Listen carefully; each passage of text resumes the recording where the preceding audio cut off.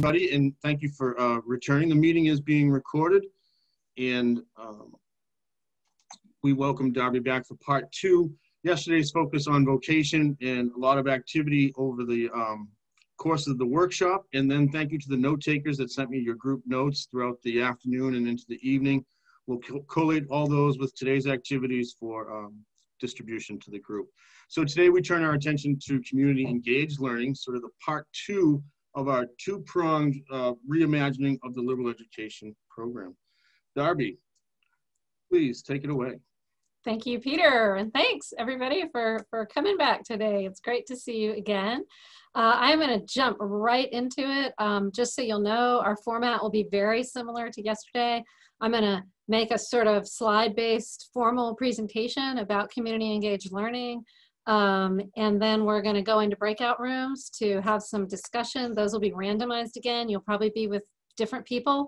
But you'll have a chance to process my presentation in a small community of colleagues, and then we'll come back together into the large room. I will give you sort of an assignment for individual work. You'll have time for individual work to actually make some progress, and we'll come back together again and use Padlet again to sort of share some of our thoughts or our intentions, and then we'll have some open Q&A. We'll also have a little open Q&A, I hope, after the breakout room discussion. So that's our plan. And if you have a better idea, feel free to send it to me in the chat and I will consider adjusting, but maybe not. A little late. I should have asked her that at the end of yesterday to say, if you want something to be different tomorrow, tell me, but too late. Anyway, I can make little changes. So I'm going to share my screen and get going here. Let's see here. Okay, let me move that baby down and go here. And once again, as we did yesterday, I will share with you when it comes time for our individual work, your kind of workshop work. I'll share with you all the slides that I think you might be interested in seeing during that time or in a future time. So I'll send you a link to those. So today our focus is community engaged learning. Again, in January, I did present on this in a little more comprehensive of a fashion than I'll be doing today. Some of it will sound familiar to some of you. Hope that's okay. Refresh your memory. So I think the first thing to note is that while community engaged learning, or CEL, so you'll hear me say CEL a lot today, that's community engaged learning. So while community engaged learning, or CEL, doesn't need to be connected to vocation, it certainly can stand on its own, but it can also be understood as an ideal way for students to grapple with this idea of the world's deep hunger. So thinking about Buechner's iconic definition of vocation, this is the place where CEL can really come in handy when we're trying to bring vocation and CEL together. What happens in the space of authentic community engagement is that students have a chance to develop habits of attunement to and participation in the wider world. So when considered within a vocation frame of reference, community engaged learning serves as an important corrective to assumptions that flourishing or well-being is a personal or individual thing, right? So it would be easy to think about vocation and just get focused there and make it a pretty individualized experience for students. And that is not what we want. And so one of the great things about having a dual focus on vocation and community engaged learning is that you can use community engaged learning as that kind of corrective on campus and in the culture of how you talk about vocation, because you've also got these opportunities to think about, immerse oneself in, and be schooled by the wider world. Community engaged learning moves us beyond a model of student development that culminates in habits of self-reflection, self-exploration, and self-actualization. Those are important habits, but we cannot stop there. CEL problematizes and contests the tendency that we have, at least in our Western culture of our age, to sort of focus on the heroic or privatized or be anything you want, find your passion self. CEL encourages us to pursue common goods and to be inspired by a vision of life abundant for all. So that's why CEL makes sense and why it actually is important to have in conversation with vocation. So what is community engagement? Lots of different ways of defining it. I'll give you a definition in a minute, but I want to start by emphasizing, and you heard me say this in January as well, that by community engagement, I do not mean acts of charity, philanthropy, or even community service. And I know those of you who traffic at Colby-Sawyer in community engaged learning, I know you already know this, so I'm speaking for all of us. But it's good to be reminded, all of us, all the time, this is not a call for the privileged to serve the less fortunate, to fix the problems of other communities, or to save the day. Rather than a unilateral flow of goodness and goods and good intentions, with its implied bifurcation of giver and receiver, servant and served, patron and client, the language of engagement attempts to signal a space of shared labor and reciprocal partnership. It aims for an assets-based or a strength-based approach to the other, in which their ideas, history, webs of relationship, and cultural wealth are recognized and valued, and in which any actions or projects that are undertaken are co-created. So this is why we don't use the language of community, what's it called? Of service learning. I never say it anymore. It's fine. We understand what people mean by service learning, but let's be as precise with our language as possible. And let's just talk about community engaged learning, because it implies a really important paradigm shift in our thinking and our behaving. Community engagement means engaging in community building, community justice work in ways that explicitly privilege the voices and choices of the community whose well-being is on the line. It means following the lead and learning alongside those on the ground. It means apprenticing ourselves to people from marginalized communities who themselves are leading the change. Every once in a while, you'll have a higher ed faculty member who is that person, but not usually. And so we need to recognize that actually our role here in an important way is to follow the lead of others. In engagement-rooted work, the community is not only a place where we apply learning, it's also a site of learning, a place beyond the classroom where we are nevertheless schooled and skilled up, and where we learn that wisdom and expertise are not limited to the walls of academia or owned by those with advanced degrees. As students move into an engagement paradigm where their job is not to serve others or heroically solve problems, but to share space and time and labor and heart with those whose lives and well-being are most at stake, they learn very different things from community engagement than they did from community service. Now that you've experienced Padlet, I'll just say that a fun way, especially if you're doing some remote work with students and you're doing community engaged learning, a great thing to do on the first day of talking about what your project is, or that there will be a project, just the very first sort of reflection exercise. You know, if you've got your whiteboard or chalkboard, you can do this, but you can also do it with Padlet, is just just put the two words up there: service, community engagement. And tell students, you know, what do you think the difference is? What are the differences here? And just let them go, and they'll come up with the right answers. They'll think about it, and they'll be like, oh yeah. And so that's a great exercise, and they do it themselves, and you don't have to be any kind of expert. You just lift up what seems like their wisdom. Interestingly, the things that students learn from community engagement often are differentiated depending on their own social location and life experience. So among the things that students from more privileged backgrounds often report when they participate in sustained community engagement are feelings of discomfort, disorientation, guilt, and helplessness.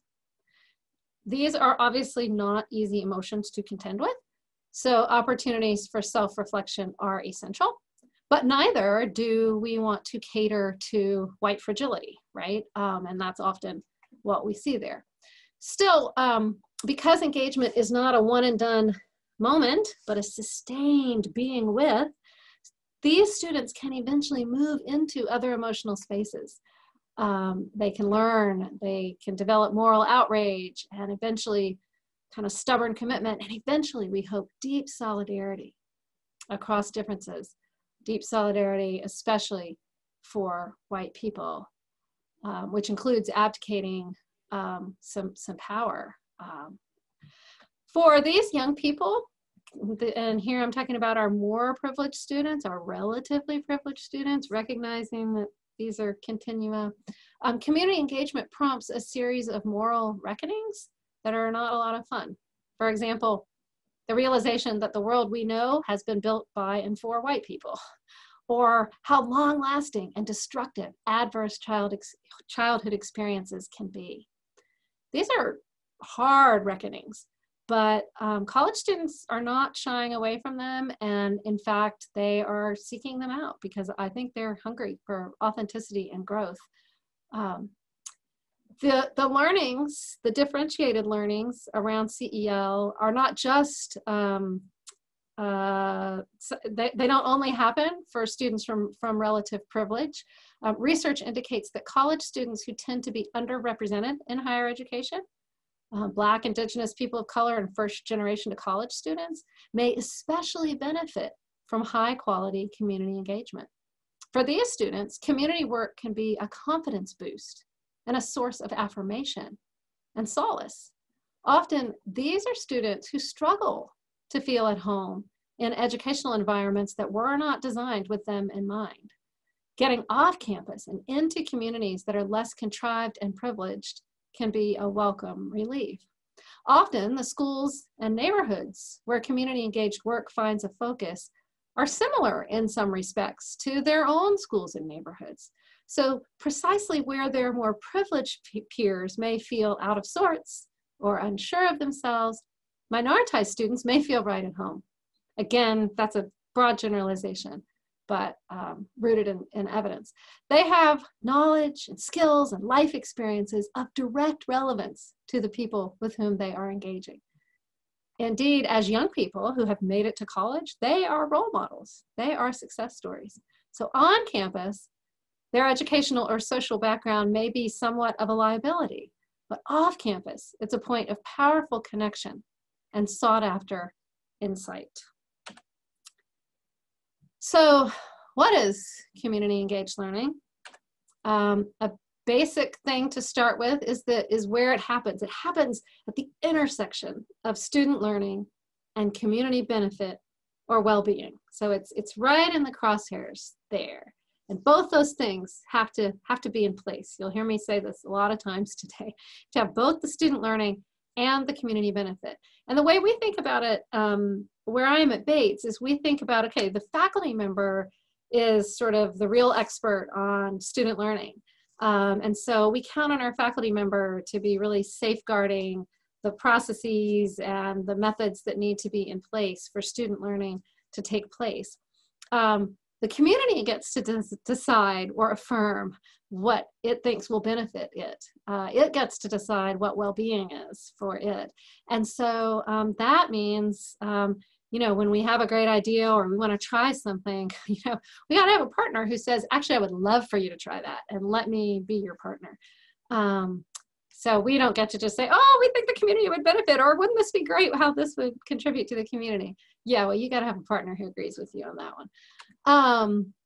And then definition, community engaged learning is a pedagogy, a way of teaching, a form of teaching designed to deepen student mastery of course content or disciplinary content or a knowledge base, enhance student investment in their own learning, develop their buy-in, get them more committed to participating in their own learning, and develop student skills, a range of skills, all while attempting to address community-identified needs in explicit collaboration with community. So there's our definition. One thing that I addressed in January that I'm not going to be able to do today just because of time is all the evidence for community engaged learning as a high impact practice. That language, high impact practice, is from the Association of American Colleges and Universities. And based on a lot of research that they've done, they've identified a number of evidence-based high impact practices, and community engaged learning is one of those. And so I guess I just want to say, trust me that, or go look yourself at the evidence, that there is a lot of evidence that CEL, community engaged learning, motivates students to invest in their own learning and to do better work than when there is no real world outcome at stake. Not in every case, but in most cases.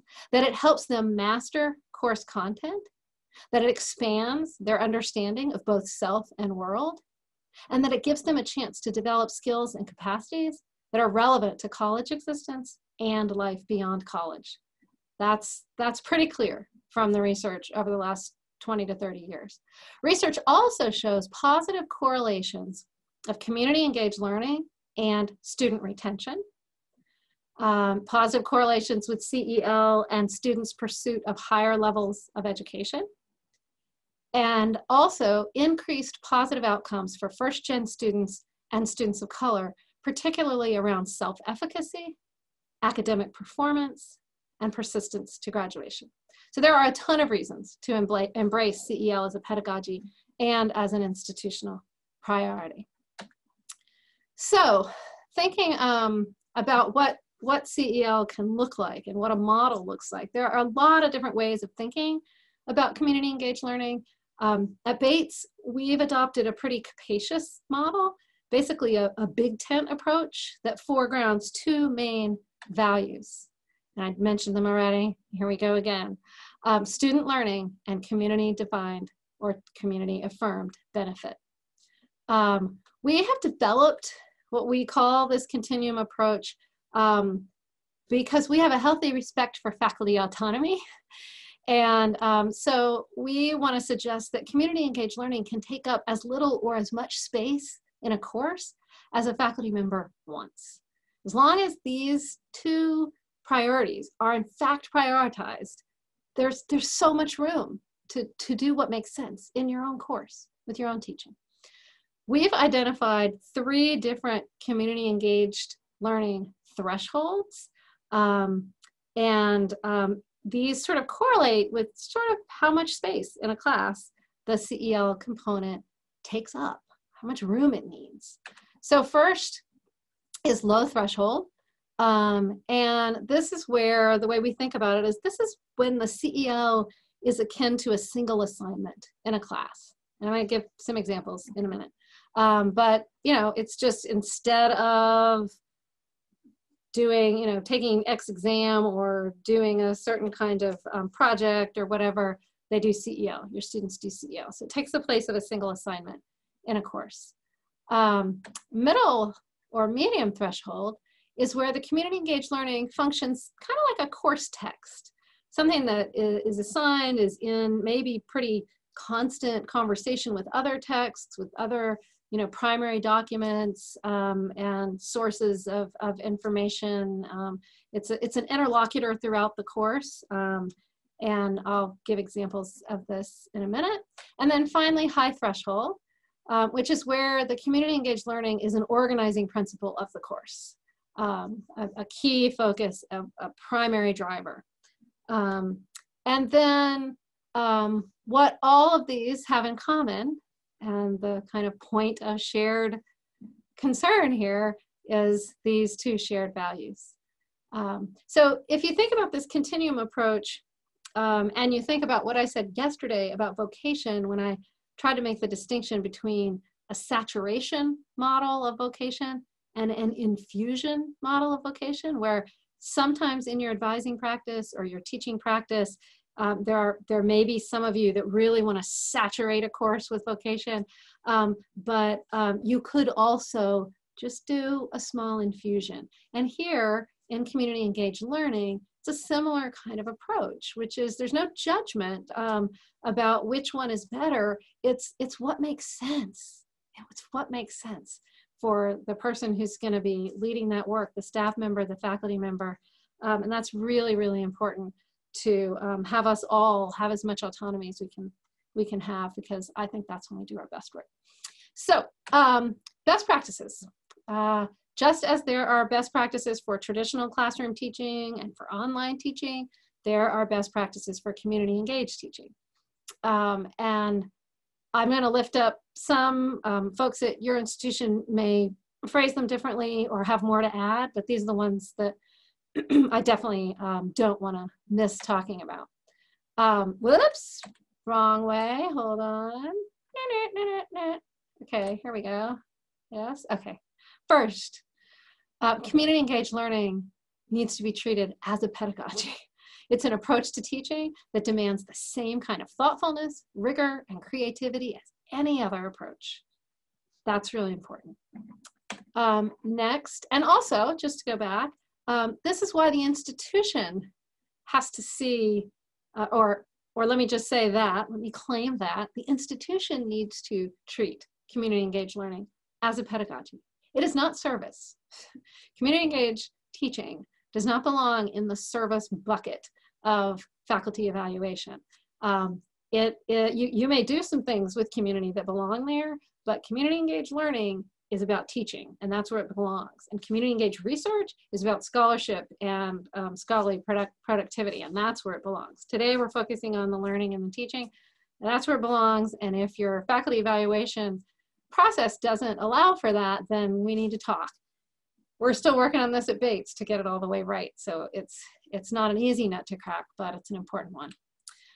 Next, in terms of CEL best practices, the CEL needs to be integrated into the logic and flow of the course. The CEL component or dimension of the course students need to understand how it relates to course goals, to learning outcomes, to course content, to grading policy, to everything. They should not experience CEL as an add-on, as some kind of feel-good thing, or as something you're just doing because the college has told you to. It's got to be integrated in. They need to experience it as fully integrated into the course. And that starts with the syllabus. It starts with the course description, the list of assignments, the grading scheme. You've got to value CEL as you would any other important part of your course. Next, best practice is to treat the community as a valued co-educator. The community is not a laboratory, it's not a backdrop for student learning, it's a valued partner in the education of our students. And you, as teachers, we model that in the fact that we bring our community partners into our classroom, we Zoom them in, or we show pictures and we go to their website, or we at least talk about our community partners with respect and excitement as our co-educators. That's important to model for students. And then a final best practice that I'll mention today is that, as always in community engaged learning, we need to focus on the learning. So what does a focus on the learning look like? I think of CEL as involving a kind of recursive interplay of 5 components. And again, other people will parse this differently, and that's fine. But these are 5 things that as an instructor, you'll want to build into your course. It doesn't mean you have to be an expert in each area, but rather that you plan to and you will invite students into these 5 areas of consideration. So first, learning about the community identified need that the CEL work will attempt to address, and considering ethical forms of engagement with community. Now you might say, oh my gosh, but I'm not an anthropologist, or I don't know the community that well. So this is, again, not asking for you to be, the faculty member, to be the expert and to deliver this.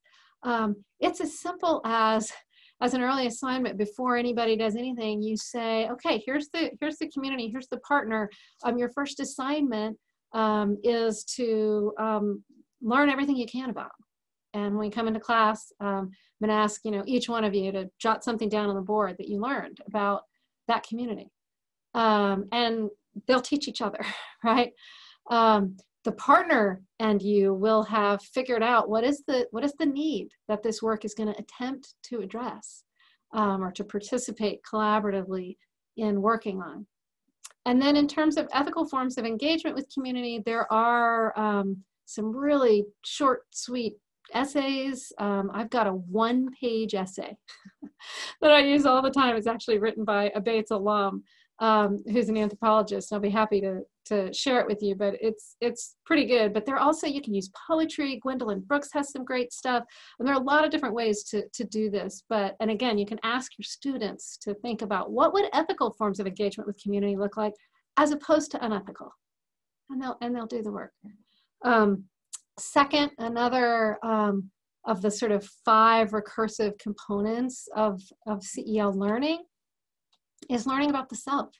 Students need to be learning not just about the community, but also be thinking about themselves. And that includes interrogating their own positionality vis-a-vis the community and their own, how they think they might be perceived by the community and why, what impact they hope to have on the community, what impact they think they are having on the community.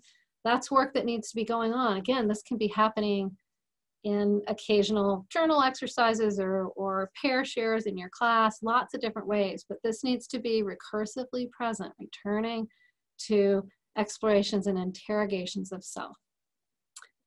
Next is actually doing the work that you've decided is going to be the project. So part of the learning, a ton of learning happens just by kind of throwing yourself in and say, okay, I'm trying this.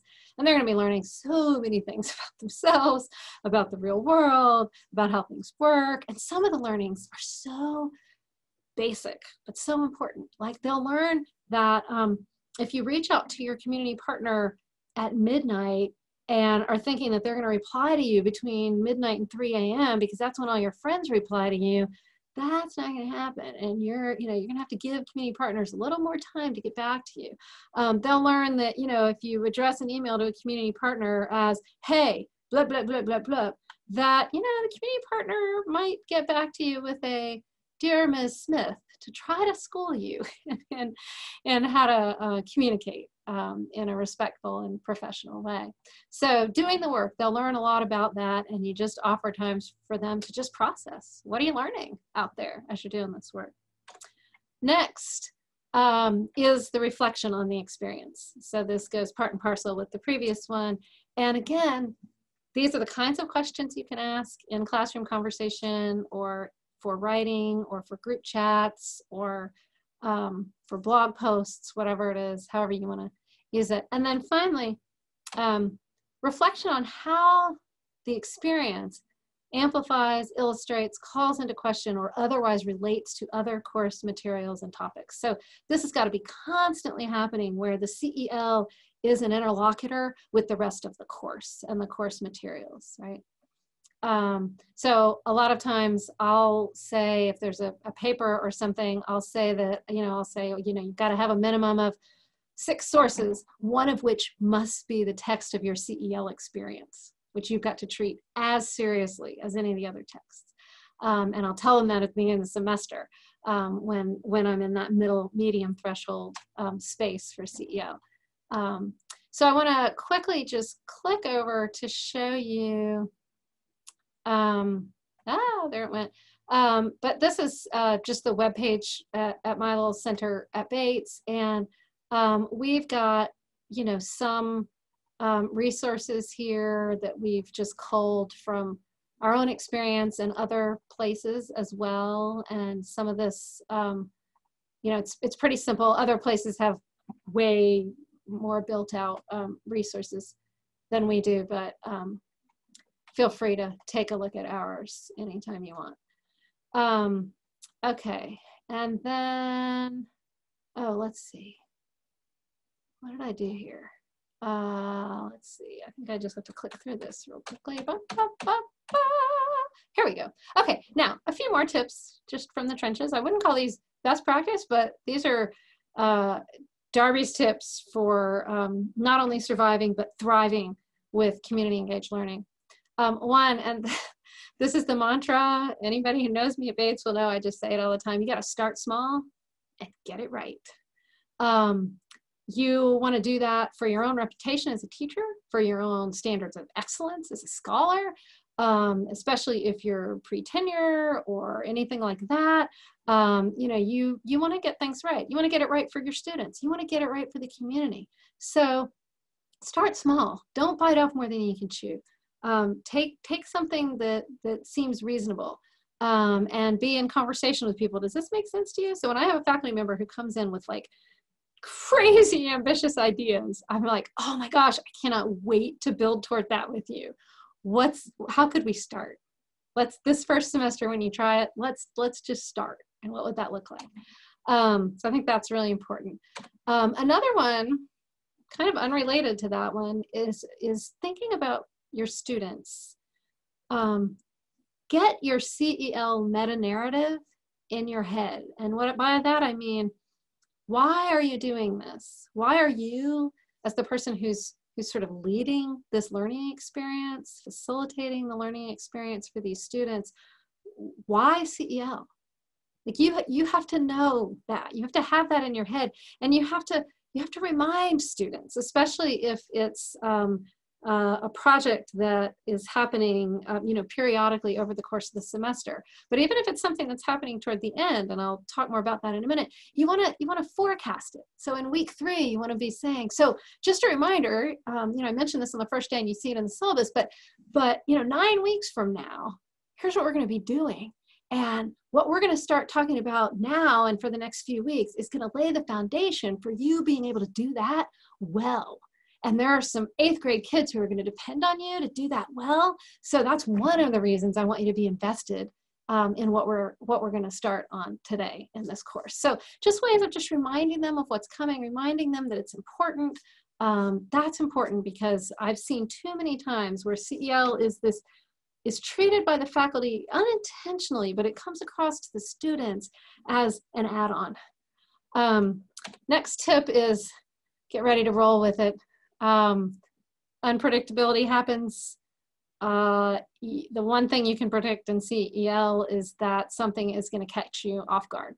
And if you have high need for control, which I actually do, there's a little bit of therapy going on here for you. But it's great. Basically, you know, the next piece of advice here connects to that, which is look for the teachable moments. When things fall apart, when things fail, when the partner stops replying to your students suddenly, you know, make it a teachable moment for your students. Say, okay, you know what, why don't you share with me all the ways you've done your outreach? Oh, okay, yeah, so I'm looking at this email and I'm thinking, I don't know, you know, the subject line makes it look like it could be anything. How about thinking, you know, more carefully about your subject line or whatever, right? So make everything a teachable moment, help students reflect, encourage them to reflect. So now a few examples, and again, you have some great examples of CEL here at Colby-Sawyer, and all you're really trying to do is just build on those. So I'm going to be fairly quick here. What I mostly want you to see is that there are ways of doing community engaged learning that have integrity and that don't take up too much space in a course. I'm saying this because of the start small and get it right mantra. So first of all, an example of a low threshold CEL course. So this is a course, science communication course, and kind of intro level course in our biology department, where the CEL functions or is basically a single assignment in the course. In this course, students work in small groups, and they dig into a science topic that's aligned with the middle school curriculum, including consultation with a teacher. So they meet with the teacher and they talk about, you know, what are the students learning in science, and you know, that teacher can zoom in, or the students can go see her or him or them. But a little bit of consultation so that there's some, you know, that what the students are doing is actually responding to community identified interest or need. Then in those small groups, they dig in, they learn about something, then they develop an interactive presentation for a middle school audience. We all know that the way to learn something is to have to teach it to another. And if you have to transfer the knowledge from sort of one frame of reference to another, one audience to another, it forces a level of mastery that you don't have to have if you're just talking to your peers, right?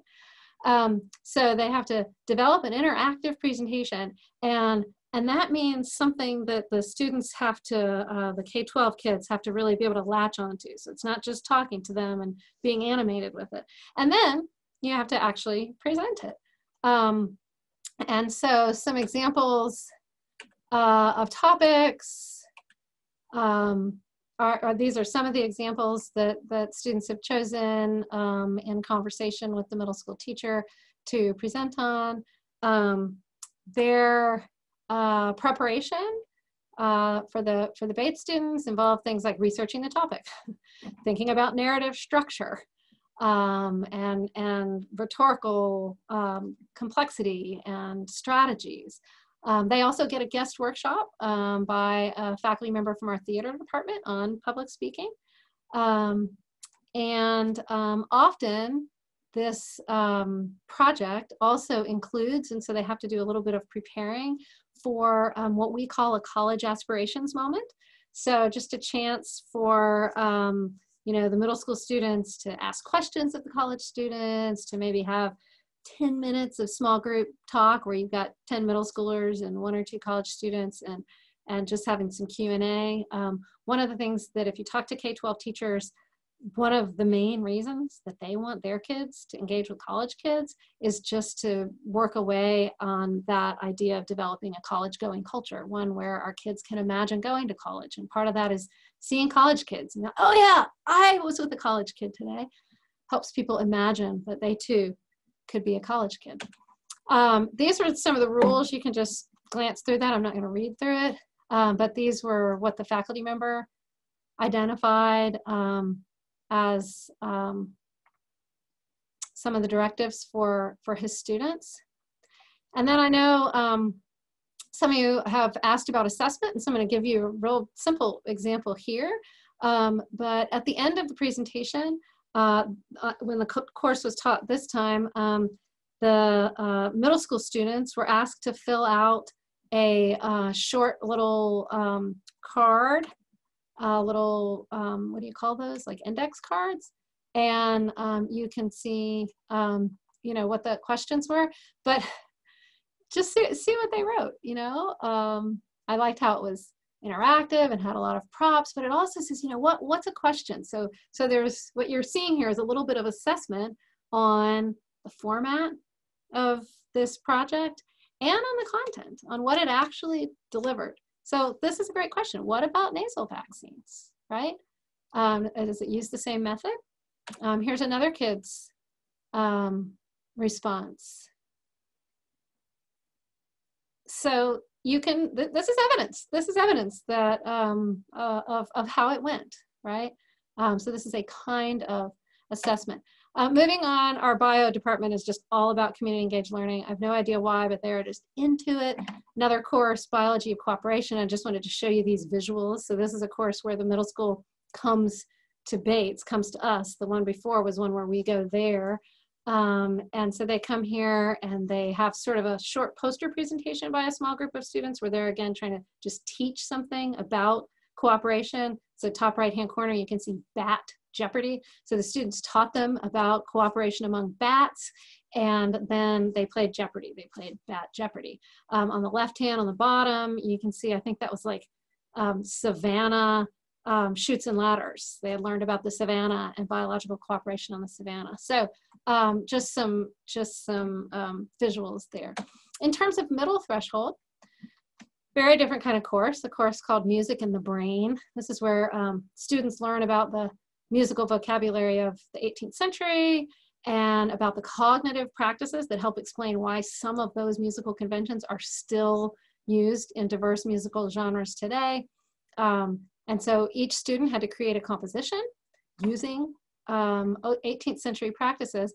And that was what they would have done in any class, whether it was CEL or not. The CEL part was that students worked together to create an Is It Mozart game show that they played with local senior citizens. Players would listen to 2 compositions back to back and try to guess which one was Mozart. So here's an example of a student composition that would have gone right next to a little clip of actual Mozart. Let's see if I can get this to play.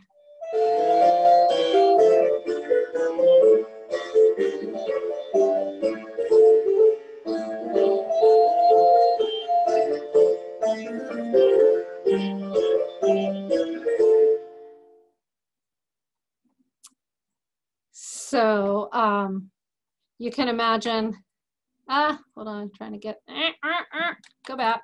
I want to get out. Oh, great, I have to sign in. Hold on, you guys. Ha, ha, ha. There we go. Do you guys have, do you have dual factor authentication at Colby-Sawyer? Anybody out there? Yes. You know what that is? So it has to like call my cell phone or whatever, and then it'll let me back in. Sort of a pain. Okay, here we go. But that was still cool, that music thing, wasn't that? Just love it. Okay, here we go again. Apologies for that little, okay. And then finally, a high threshold example. This is a course that is going to be happening, actually this is several courses. Because of COVID, we're not allowing community engaged learning in person this semester at Bates, so our faculty have had to work with us to find all kinds of remote opportunities. So students from several education courses are going to contribute to this project this year. It's basically one faculty member, and she's going to have students from lots of different classes work on this, of her classes, but they're going to be interviewing young adult leaders from our local immigrant community. And based on the interviews, they're going to write short biographies geared toward ELL students in local schools. They're going to create a website or a book modeled after these books by Vashti Harrison, and they're going to develop lessons that will accompany each featured biography that will be, again, geared toward certain level of ELL students. And their community partner in this case is going to be the Lewiston Public Schools ELL program. So another good example, but this is where it's high threshold because the whole course is going to be circulating around this project. So I am going to keep just plowing through here because Peter mentioned last night that y'all had some questions about how do you assess this kind of stuff. I'm going to show you what we do with CEL, and I'm happy to have a conversation about vocation, but I think it's going to be similar. So it's a good question, and as always, you start with clear student learning outcomes and then ask, how could I measure those? And then, you know, the ways you can measure, we tend to focus at Bates. I always think about, well, what do students have to say about whether they are learning the stuff that I want them to learn? And then based on the evidence that they provide, what is my estimation of their progress or their achievement toward those goals? And then in CEL, you also have what feedback can I glean from the partner that might help me know whether these goals are being achieved. So here are some examples. This is a huge long list, and you can just pick and choose, take a few out as I'm speaking. But these are examples of student learning outcomes for CEL, and they're not for any particular course. They're just kind of, I just pulled them out from student learning outcome lists from CEL courses. But these would be, you know, examples. And then here's a specific example, what it looks like in an actual course. So this is History 281, U.S. Immigration History. And you can see how the CEL learning outcome fits within the overall learning objectives for the course. Here, the CEL experience of students, which in this course involved volunteering for an hour or two each week with a local immigrant serving organization. And that, contributed to most of these learning outcomes, but it's targeted explicitly in the last goal. So the first, and then here's another one, sorry, one more. Learning objectives for a religious studies class, not mine, but a colleague's, death and the afterlife. And you can see, you could guess that her CEL project involved sharing research with community partners about death and afterlife practices in Asian religious traditions. And another time I can tell you how that share out happened and that kind of thing, but there's another example. So you can also, wait, what was I gonna do? Okay, so basically you get your student learning outcomes and then you say, how would we know if these are happening, right? And so one way you know that is from students' own self-assessments. And you can create your own. At Bates, we have a centralized tool through Qualtrics, where my office actually sends out surveys at the end of every semester to every student in a CEL course. And we're asking standardized questions. This is just a screenshot of one set of questions where students can give me a sense and their faculty member a sense of whether their CEL experience had any impact on things that we tend to think of as CEL outcomes. Here's another screenshot. This is just part of the list.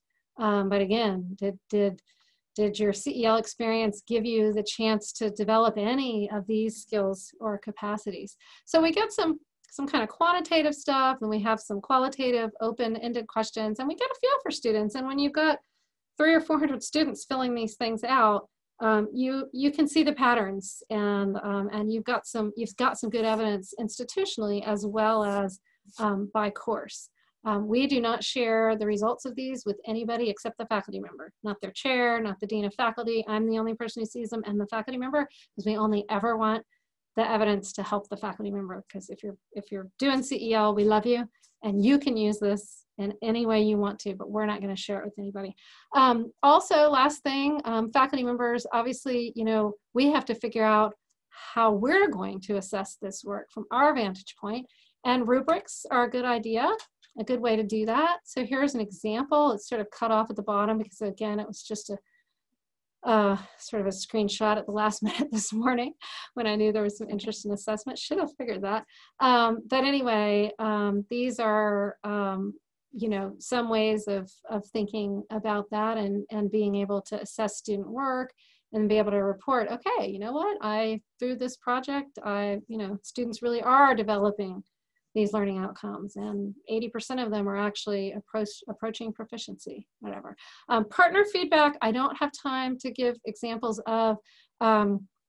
This has been less useful for the individual faculty to get the partner feedback and more useful for my office to get, and then to interpret, go back to the partner and figure things out, and then be able to share with the faculty member how we think it went. So I'm going to stop sharing my screen at this point. That was a lot. I realize I went a little fast. Thank you for hanging with me. We are now going to get into Zoom breakout rooms. We're going to stay there until 2:15. So you have about 23, 24 minutes. And you have 3 jobs in your breakout rooms. 1, introduce yourselves to each other if you don't know each other. And even if you think you do, but you're not so sure, like, do it anyway in case somebody's forgotten somebody's name. 2nd, choose a note taker and eventually send some notes to Peter if you're willing. And then finally, I'm going to put into the chat what I want you to focus on, but it's the same as yesterday.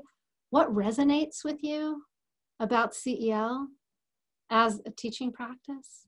What concerns do you have? And is anything sparking for you when you think about integrating at some level CEL into your teaching practice sometime in, say, the next 2 years, right? Is something sparking? Do you have an idea? Did something come alive for you?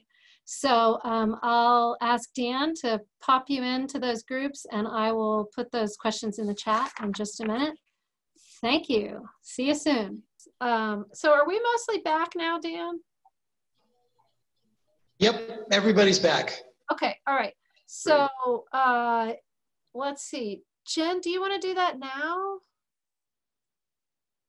Jen White, I would love to have introduce the new Community Engaged Learning Coordinator for Colby-Sawyer College. This is super exciting. This is a sign of real institutional investment and maturation, I guess, on this issue. So I'm very excited to, to hand the mic over to Jen for a minute. Yeah, thanks. So I just wanted to, I don't want to take up much time at all. I just want you to all welcome Risa Hall. So if you can scroll through your Brady Bunch windows, Risa, if you can wave a little bit, see Risa in the corner of her screen there. So she is going to be our new Community Engaged Learning Coordinator, and she was fortunate enough to be able to be on the call today to be part of this. but we'll start in 2 weeks. So she will be a huge resource for all of you as you're getting ready in your courses. And I just wanted you all also to know that we still have all of the connections with the Franklin Falls partners. So if you're interested in taking just a bite of community engaged learning this semester, we have that opportunity. So we have the Franklin Falls program. We also have a new program called the Health Equity and Rural Empowerment Initiative, which is going to pair the learning outcomes in classes with project partners throughout the region. And it's an academic consortium with Dartmouth and perhaps some other institutions as well. So it's sort of the health and well-being version of the Franklin Falls program, but there will be opportunities for all majors to be involved in that project. And then of course we have the LibEd program, and then we're expanding our partners throughout the region. So we're going to have a great, this is for you, Peter, inventory of project partners for you to all work with. So if you have ideas you want to plan for this semester, just something small, or start thinking about next semester or next year, get in touch with myself, and then you can meet with Risa and I when she comes on board, and we can do some brainstorming and dreaming about that. So we'll look forward to getting some more feedback from you about what else would be helpful as you do this work. So please reach out if you have any questions. Thank you. And somebody asked where's Risa's office. She'll be working remotely, for like some of us are, but working remotely, but it will be in the environmental studies suite in Ivy, where Leon and Nick and Harvey are. Okay, thank you, Darby. Of course, Great. of course. Yeah. Welcome, Risa. Yes, Darby, I did have one more. I was going to ask Jean Eckridge to unmute and introduce a new faculty member that's with us today. Hi, I got to work with the new faculty last week, and I know one is still finishing up commitments, but I know that Ben Reiki is here. So again, the Brady Bunch scroll, feel free to do that. Ben is coming to us from Dallas. He spent 5 days camping to get here so that he could avoid hotels. He loves camping. And so, but he and his family camped on the way here to avoid hotels and all that wonderful stuff that we're worried about nowadays. So welcome to Ben, and you'll get to meet him, I'm sure, soon in person, maybe, or through another Zoom meeting. Terrific. And I think Katie is working today. If Katie's here, she can yell out. I'm happy to. We have another new faculty, Kathleen Nunes, and she is, I think, at Dartmouth today. And if you see her name, Kathleen, she goes by Katie, KD, not Katie. So Katie, so thanks. KD, like Katie Lang? Yes. Aha. Ah, nice. Good. Oh, sorry, I'm a huge Katie Lang fan. So what we're going to do now is actually move into our individual workshop time. We have a shorter time period today than we did yesterday, just overall for our time together. So I want to make sure we have time after you've done some work individually to talk and see where you are at that point. So I'm going to do a couple things right now. I am putting into the chat a copy of all the slides, or a link to where you can get to the slides, and take a look at those if you wish. And then what I want you to do in this next 30-40 minutes is, again, please just use this as the work time that you've set aside and the institution has set aside for you to focus on CEL. And like yesterday, your goal is to let something spark, add some oxygen to an idea you have.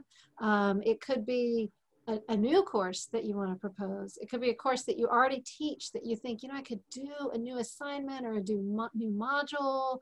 I wonder who my partner might be. I wonder, but just start to get moving on thinking about how you might embrace community engaged learning, or embrace it more deeply, or in ways that are more exciting to you, or you think might be more effective with your students. And again, if you could start with the big picture, why CEL for you? And if the answer is only because Peter White told me so, you got to dig deeper. You got to find something that resonates with you about this pedagogy. And if you can't do that, maybe let's have a conversation, and maybe you can chat me and we can just pick up the phone and talk and see. But I'm assuming that since you're here, you bought in enough to be here. And so really try to put some actual language around your why. Your why. It's not Peter's why. It's not the grant's why. Your why. Why CEL? Maybe because you love students and you know there's a lot of evidence that this is good for their learning, right? There could be other reasons, but figure out what your why is for, what your rationale is for embracing CEL, and then start moving towards specifics. And you might think about that continuum model that I shared. I'm not sure that that will be your approach here, but you might think in terms of how much space. How much space? Oh, look at Peter. That should be reason enough. But how much space in a class? Like, can you think about a class? What class? How much space in that class? Can you imagine it as a single assignment? Have you seen examples that I've offered, or that you know that your colleagues have tried, that you think you might want to approximate or move in that direction? Can you, is there already an overall project that you know about that's happening and you think, oh, I wonder if I could step in there and take this slice of the work, or shed this, or illuminate the work in this way with my students? So start to move toward specifics. And I'm going to put I'll put some prompts in the chat, but what we're going to do now is turn off our videos and our audios and just go radio silent and work on this until we'll all come back together again at 3 o'clock. Okay? See you at 3. All right. So it's 3 o'clock, so let's get going. We have a half an hour left together. What I'd like to do is use the Padlet like we did yesterday to get everybody to just share out something that you're thinking about, or an idea, or a next step that you plan to pursue. In particular, I'm trying to get everybody to be forward thinking right now. So what could you commit yourself to do as a next step toward exploring or embracing community engaged learning yourself? So I'm hoping you can go into that Padlet and that the link is working. And it's working for me. I'll see soon enough if it's working for you. So you just go in there and you double click and you just get going.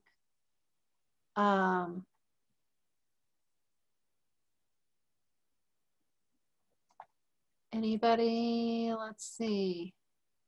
And remember, it's anonymous. Darby, it's not showing up. Ah! Okay. Let me, hang on one second. Oh, It's showing up for me. it's now showing up for me too. Yep. It's showing up for me. Okay. So it seems to be working. Go ahead and get working in it. Yesterday, I think we had one person for whom it never did work. And if you wind up being like that, apologies. And hold on, we won't spend that much time in the Padlet. But take your time and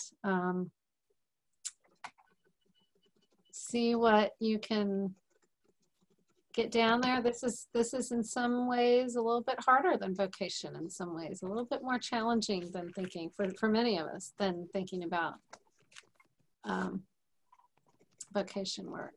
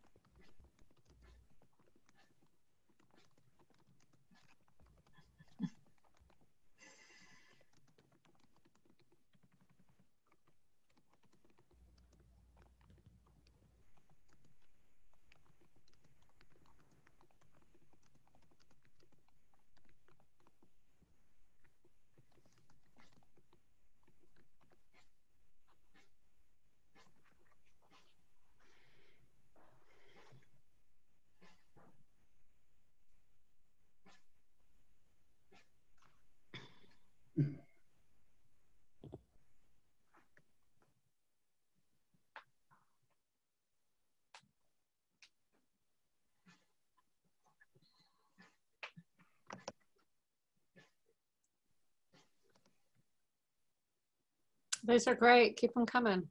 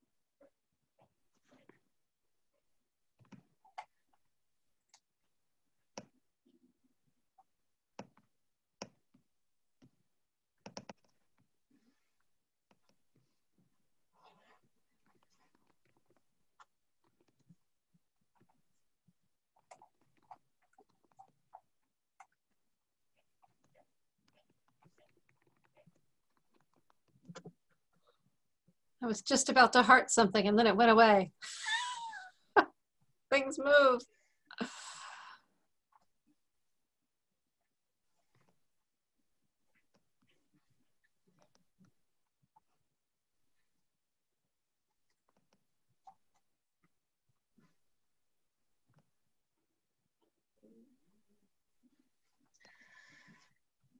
So if you've already shared yours, go through and look what other people are doing and maybe show some love to ones that resonate with you or that you want to kind of upvote, so to speak.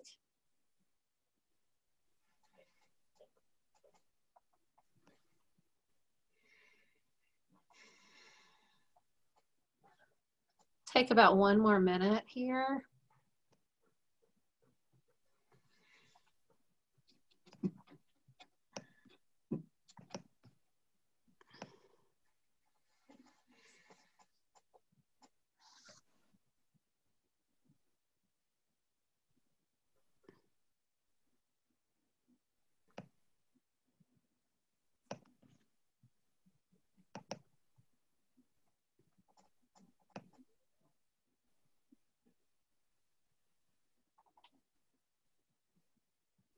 Great. So thank you all for working on this and getting some things out there. I want to just lift up a few things that I'm seeing. I do think connecting the vocation and CEL pieces together is a really important work, and I think this is work that needs to be happening at the institutional level, so to speak. So with some of your folks who might be in leadership positions who could take a draft at something like that and then circulate it and kind of work it. But I do think it's important to make sure that you have ways of thinking about the relationship between vocation and CEL and some shared language around that. I see a lot of people resonate with the idea of providing science lessons via Zoom. I will agree with you that teachers are working so hard, and just K-12 teachers. I mean, we all are, but our K-12 teachers as well right now. One of the things that we're doing at Bates, just FYI, is that we are in this space, is that we're having our students create short videos so that many teachers can use them, right? So if you Zoom in, that's a one and done, and it's great. And one thing you could do is if it goes well, you learn a lot from that experience, then you say, let's make a video of this and make that available. We've actually developed a brand new tool at Bates that we call Bates Connect. That's a platform that connects, and you can actually Google Bates College, Bates Connect, all one word, Bates Connect, and see where we are with that. But it's a place where our students, through their courses, can submit projects and those get reviewed for possible inclusion on this platform. And then K-12 teachers come in and review things, and they're filterable through age group or grade level and subject matter and that kind of thing. And they can see what Bates has to offer that they might want to use in their class. We had been working on this actually to do more in-person delivery, like students who develop a presentation and might be willing to present it to other classes or something like that. But then COVID came, so we quickly transitioned it to use digital artifacts. But I do think thinking about during COVID and thinking about what our teachers need is really important. And you know, if you wind up with a teaching resource that somebody develops that is good, get it in a way that could be replicated for other teachers in other classrooms. Several people interested in finding good partners, interested in working together. I just want to say that this is one of the most important things that you can be focused on. And I do know that some of these grant funds have been earmarked so that faculty who propose a course and get that sort of course approved, they can then have some modest funding that will to spend time and effort working on partnership development. You also have people like Risa and Jen, whose job it is in a way at Colby-Sawyer to be trying to know who's out there and what's happening. Faculty support, what might be needed. Faculty who've done CEL, I really encourage you to start a CEL learning community. Just put it out there. Everybody who wants to come together once a month, even if it's just over Zoom, to talk about how it's going or what's worked well in the past. Really just robustly sharing what you've got, because you've got a lot of stuff here.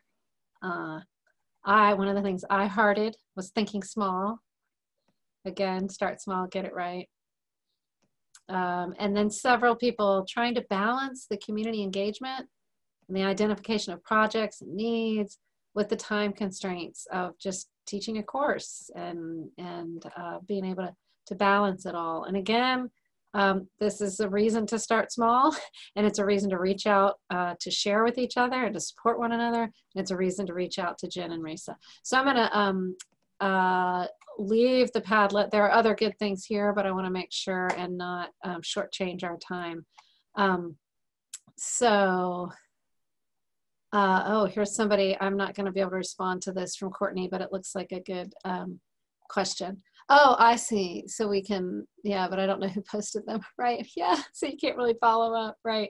So I would just say I hope someone, whether it's Peter or Jen, will be following up, and I'm assuming they will, from many of the great ideas that have surfaced here, and that they might be thinking about things like, you know, being able to post things. These were some of the great ideas. If one of these was yours and you're willing to be in conversation with somebody else, let's make that happen.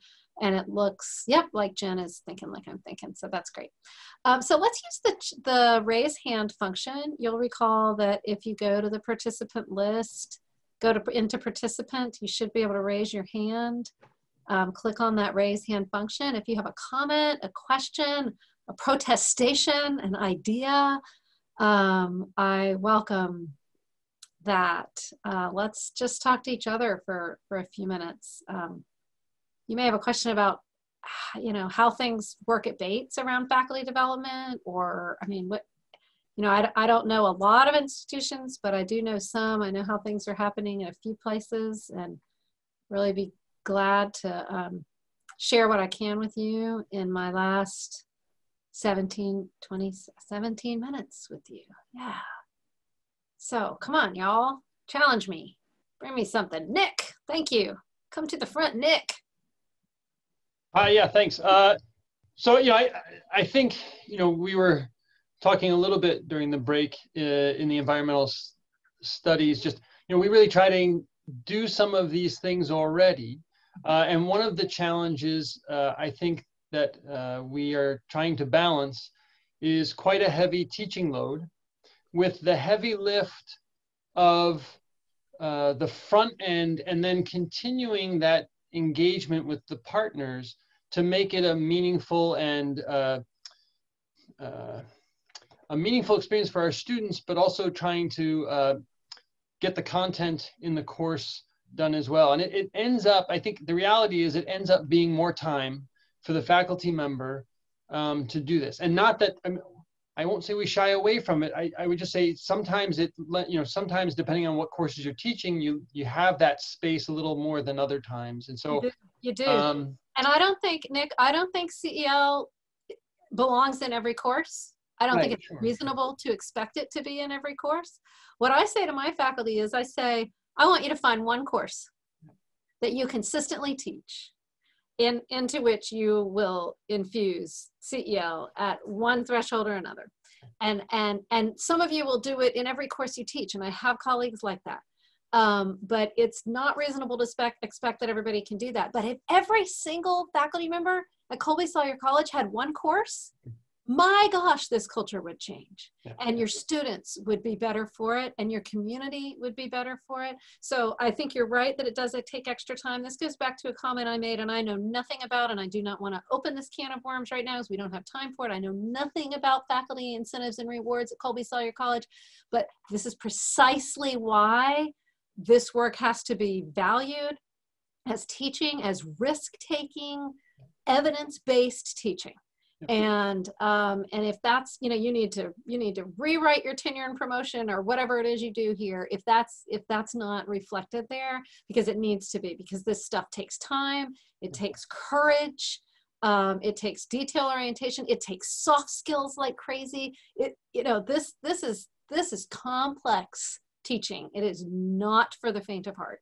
The other piece I would just add to that is just, our experience is collaborative efforts really go a long way to deepen this experience, not just for the students, but for the client and the faculty. And so, it's ripe for collaborative efforts. And I saw that in the comments too, just about, looking for partners. And it just, our experience is that part has been really rewarding on both sides.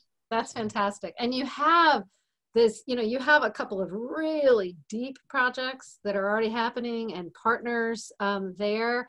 And you may decide, some institutions decide, let's really just everybody focus in such and such a direction. Some institutions say for 2 years, let's focus on housing, or let's focus on food security or whatever. There are different ways of organizing this, and you got to do you got to follow your energy at Colby-Sawyer College. I don't know what that energy is. But I recommend that as well. Kathleen. So I guess I'm kind of naming something that we know is an issue, and I want to name it because I'm hoping that somebody can raise a lot of money, Dan, to try to solve the issue. And the issue is transportation. And what happens is, so I've done CEL projects where I've not made students leave campus, and our partners come to us, and that can be really beneficial. I've done CEL where students pick their site, and I find local locations where students can walk. Those students are never as happy as the ones who can drive to the site that they choose to go to. And when we know that the students who don't have access to cars are the students who are more economically disadvantaged, often international students or from urban areas, it really feels like we're doing a disservice to some of our students. And this is an issue that we have with internships already. So I just kind of wanted to name it. Again, there's ways around it. I've figured out ways around it, but I still think we disadvantage some of our most disadvantaged students through this work. And I'm hoping that we can work as a community to resolve that at some point. Thank you so much for naming that. It is absolutely an equity issue, and it's got to be front and center in conversation. I will say that even before we, as the higher education community and in places like Bates and Colby-Sawyer, were really front-loading equity and trying to hold ourselves to new standards, this was always an issue. It wasn't framed as an equity issue, but as just a logistics and how does this work in a resource issue. And so, it's also a risk. It's an institutional risk issue, right? It's a liability issue. It's a huge issue. Like if we have our students driving other students to go to placements, that's a bad idea. And if we're driving them, it's a worse idea. So, I think it is something that needs to be thought about. There are two different models, that I know about other than public transportation and walking, that kind of thing.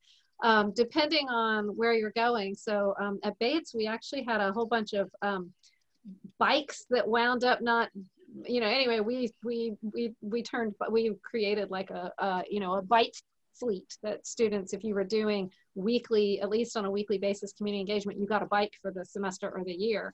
And again, it's not that great in the winter, but it was, depending on where your site was, it was something.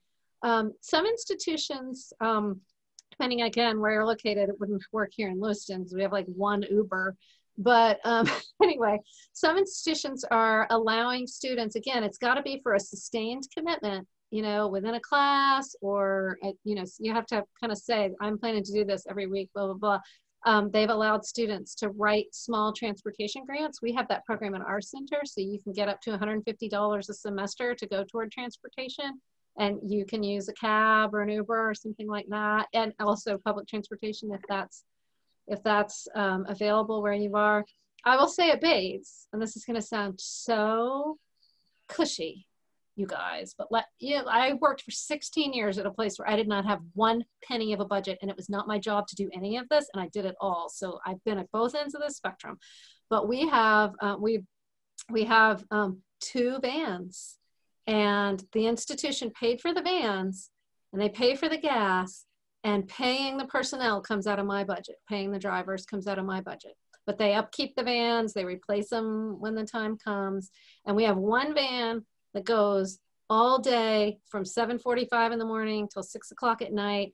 Well, actually, one of them is on the school route. It's just schools. And then in the afternoon, it adds all these after school programs. So the focus is youth. And it's on a set schedule. And the other van we call our taxi van.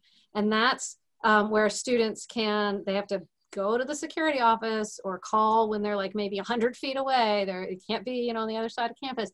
And they can say, I need to go to the senior citizen place or whatever. And they can just do that on a kind of per need basis. But when I got here, I was like, oh my gosh, you have vans to transport your students? Oh, amazing.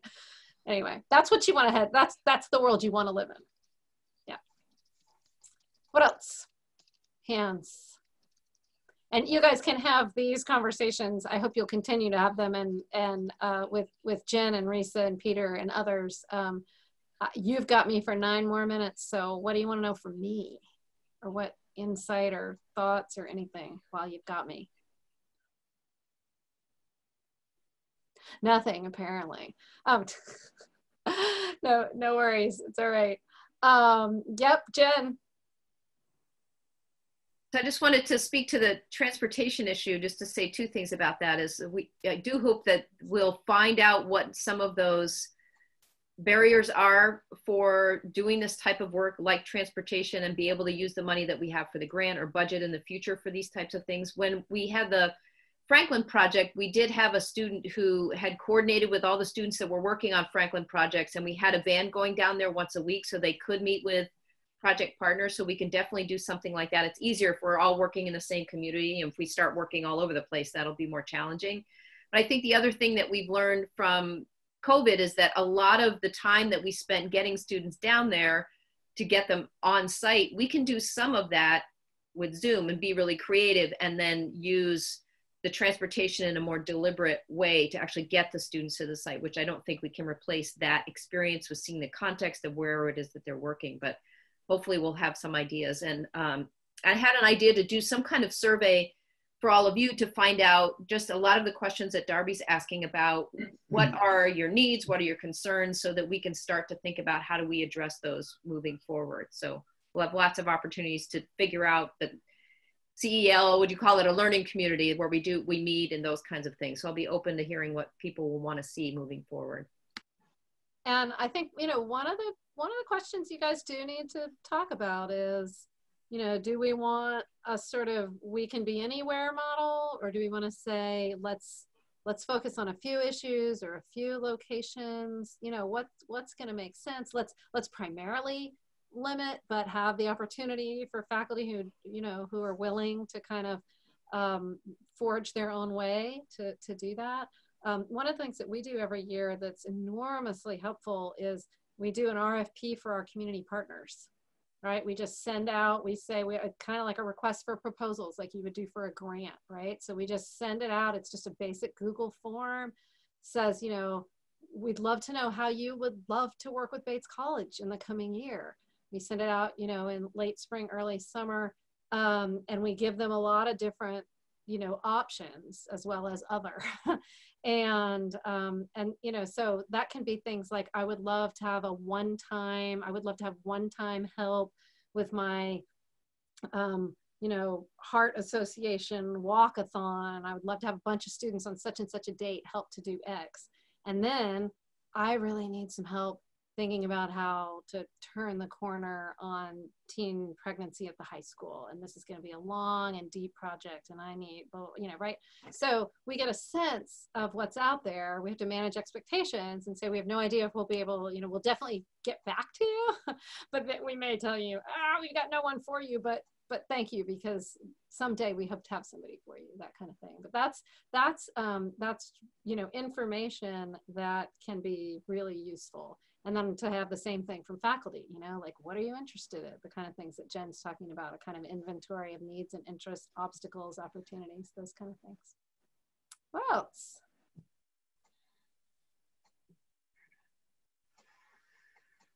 I'll be patient. I tell my students, I'm so patient. Watch how patient I can be.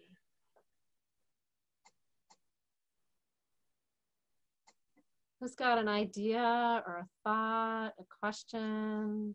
How about any kind of pushback against the way things have been going, or against things that I've said? I'm always looking for that. I have a question. This is Tom. Thank you. Hi. I'm sorry, I forgot to raise my hand. Okay, jump on it.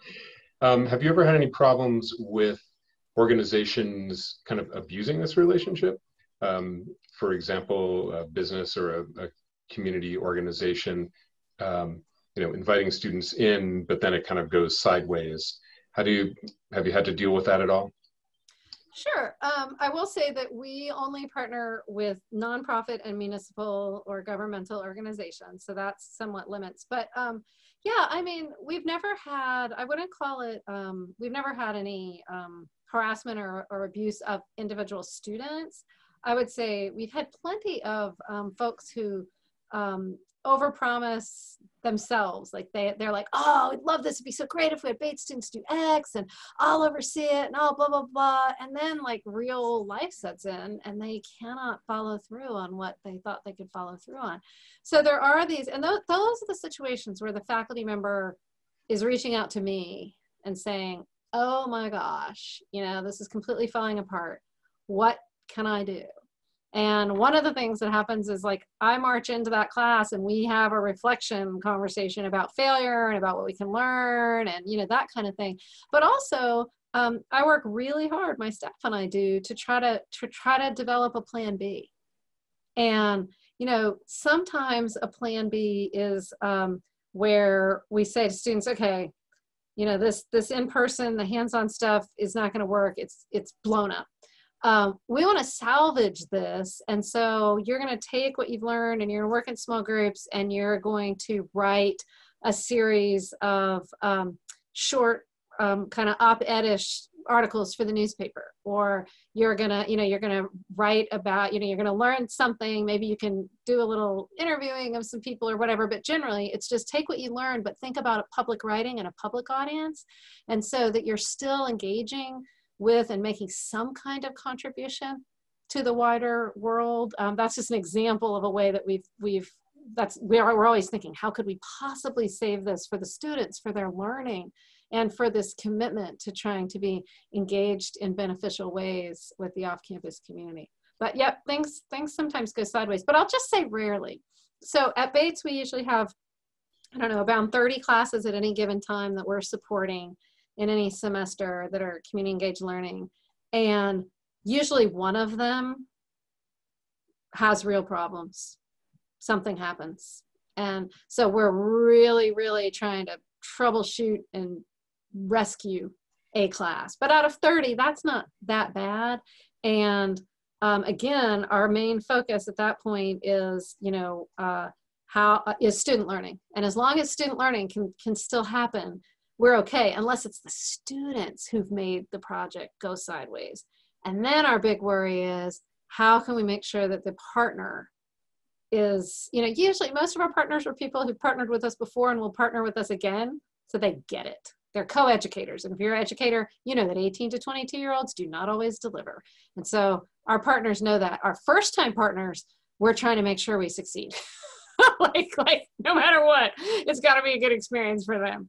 But the ones who've been working with us for 30 years, you know, I pick up the phone, I say, Carla at Lewiston Housing Authority, I'm so sorry. This group has gone AWOL. You're not going to get this work. I'm really sorry. And she's like, Darby, no big deal. Catch you next time. So that's what we're hoping for. Okay, we are out of time or at time. I just want to say thank you so much. I love Colby-Sawyer College. It's been so great to spend now like 3 days with you.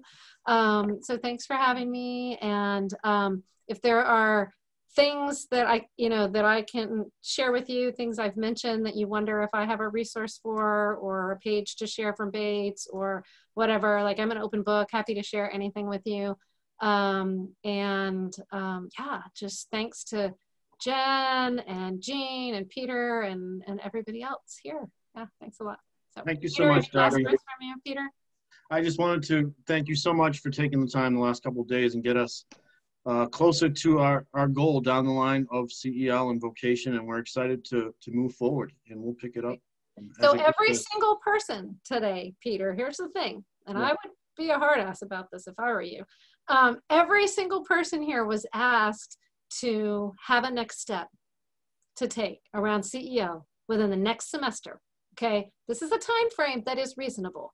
One thing, and if I were you guys, I would check back in on people, and I'd say, you know, we don't know what your one thing was, yeah. but please remember that you did choose one, and why don't you write it on a little piece of paper and put it somewhere where you'll look at it occasionally, because, you know, I want to challenge you to hold to that one next action step. Some of you are going to get tons done, but just that one thing is a step in the right direction. And in my experience, if you can actually do one thing out of a conference, that's great.